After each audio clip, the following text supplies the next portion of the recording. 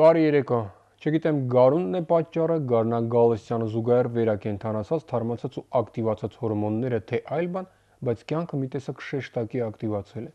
Եթե ինձանով դատեմ, ապա առաջ թեմայի ընտրության հարցում երբեմն բարդություններ առաջանում էին, քանի որ թեմա մեղմ ասած միշտ չէ որ լինում է։ Իսկ հիմա արդեն թեմա կա, էլ լուսոս, դիր ու ընտրիր, էլ Ռաֆի ազատության ծոմի ավարտ, էլ լուսակերտի 100 միլիոնանոց ձվեր, էլ գյուղից տուն չեկող կառավարության անդամներ եւ այլն։ Մեր իրականությունում բիզնեսներ կան, որոնք ցանկացած շարքային քաղաքացու համար կարող են եւ անկարևոր թվալ, բայց երբ փորձում ես մի քիչ խորանալ այդ բիզնեսների էության ու բովանդակության մեջ, հասկանում ես, որ օթից վիթխարի գումարներ վաստակելու ուղղակի ֆանտաստիկ հնարավորություններ են դրանք ընձեռում, մասնավորապես Texznnman կոչված երևույթը։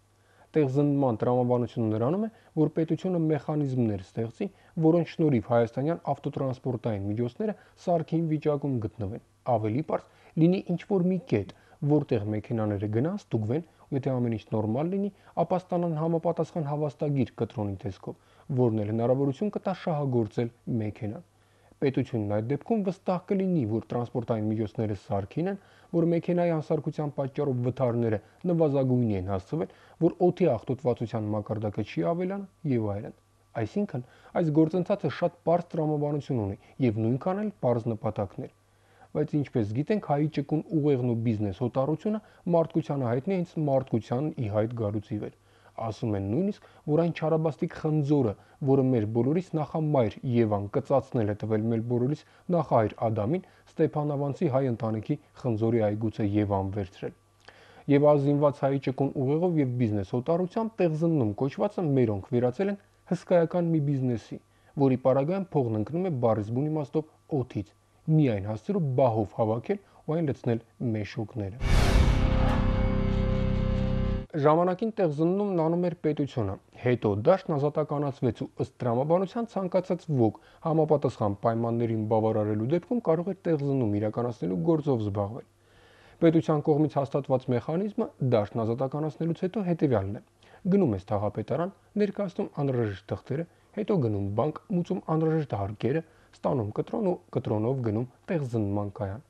Նման կայանները Երևանում 10 են, իսկ ամբողջ երկրում 31-ը։ Եվ ահա, հասնելով կայան ներկայացնում ես կտրոնը, մուծում Texznnman համար անհրաժեշտ գումարը, հանձնում մեքենան զննության, դրա ավարտից հետո ստանում համապատասխան եզրակացությունը եւ վերջ։ Սա այն մոդելն է, որը պիտի լիներ, ամենայն դեպս այդպես մտածված էր, բայց իրականում ամեն ինչ մի փոքր այլ է։ Իսկ այդ մի փոքրը հենց այն մեխանիզմն է, որն էլ թույլ է տալիս միլիոններ վաստակել բառից բուն իմաստով։ Եվ այսպես, դու գնում ես թաղապետարան, հետո բանկ, օրինապահ շվեդի կամ ֆինլանդացու նման անում վճարումներն ու գնում Texznnman կայան։ Հենց այդ կետից էլ Շվեդիան ու Ֆինլանդիան ավարտվում են ու սկսվում է կռուտոյ տղերքի թագավորությունը։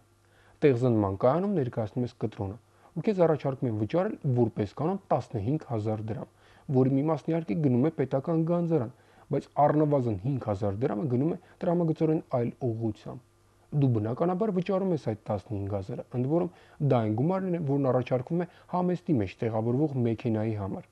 Ավելի թանկարժեքի պարագայում գումարն էլ է փոխվում։ Եվ ահա, պահանջվող գումարը վճարելուց ընդամենը մի քանի րոպե անց քեզ տալիս են Texznnman կտրոնը, որը հռչակում է, որ մեքենան զննված է, այն սարքին է ու հանգիստ կարող ես ֆռռալ քո համար։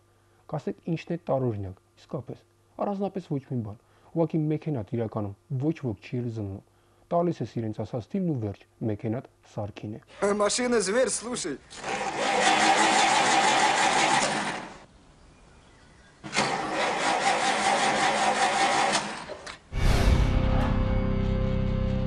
Իրականում միայն այն հանգամանքը, որ Հայաստանում նման ընդամենը 31 կայան կա, արդեն իսկ աբսուրդային է։ Տարբեր հաշվարկներով մեր երկրում մինչև կես միլիոն տրանսպորտային միջոց կա, որոնք ըստ տրամաբանության պետք է Texznnman անցնեն։ Իսկ քանի որ կայանները 31-ն են, պետք է անցնեն հենց այդ 31-ով։ Նույնիսկ պարզ հաշվարկը ցույց է տալիս, որ ամեն նման կայան միջինը օրական պետք է սպասարկի շուրջ 45 մեքենա, ամեն օր առանց հանգստյան օրերի։ Բայց մասնագետները հաշվարկել են, որ յուրաքանչյուր մեքենա նորմալ տեղ զննելու համար անհրաժեշտ է առնվազն 30 րոպե ժամանակ։ Մեկ աշխատանքային օրվա ընթացքում նման ծավալի աշխատանքն անելն ուղղակի հնարավոր չէ, քանի որ օրվա մեջ այդքան ժամ էլ չկա։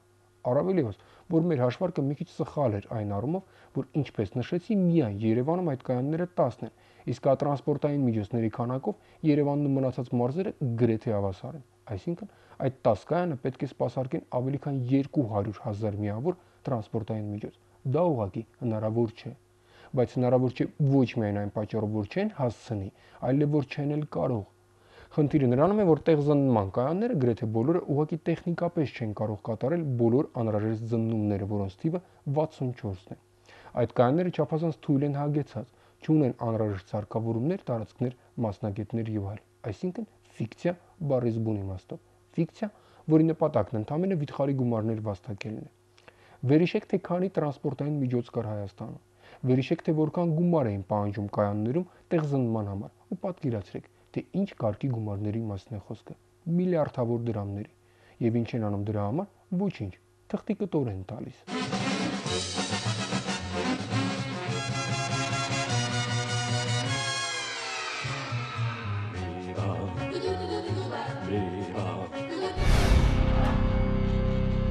Բնական է, որ հիշալ գումարների դիմաց որպես կանոն ՀԴՄ կտրոն տվող չի լինում։ Կռուտոյ տղերքի թագավորությունում նման բաներն ընդունված չեն, իսկ որ դրանք իսկապես էլ կռուտոյ տղերք են, կասկած անգամ չունեմ։ Համենայն դեպս մի փոքր հետաքրքրվելուց հետո պարզ դարձավ, որ նման կայանների իրական տերերի ցանկում սովորական մահկանացու ընդհանրապես չկար։ Իսկ ոչ սովորականները, եթե ասում են տուր ՀԴՄ, տալիս են, եթե ասում են մի տուր, չեն տալիս։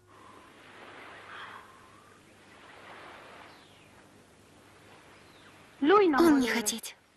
Кто он? Великий бог Макду.